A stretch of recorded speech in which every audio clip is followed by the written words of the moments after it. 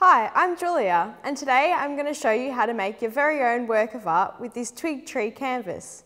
It's a great project for the kids, which they can hang on their bedroom wall. Here's what you need: a canvas, some scissors, a pencil, some felt, PVA glue, and a twig that looks a bit like a tree.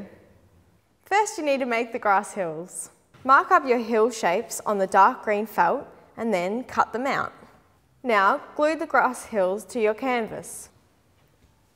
Once they're dry, glue your twig down and leave that to dry. Make sure you find a twig that's pretty flat and looks a bit like a tree. Next, draw the leaf shapes on your light green felt and cut them out. Then, glue all of them down to complete your tree. You can even have a few leaves falling off the tree. Get creative. And that's it, an instant masterpiece. Tremendous!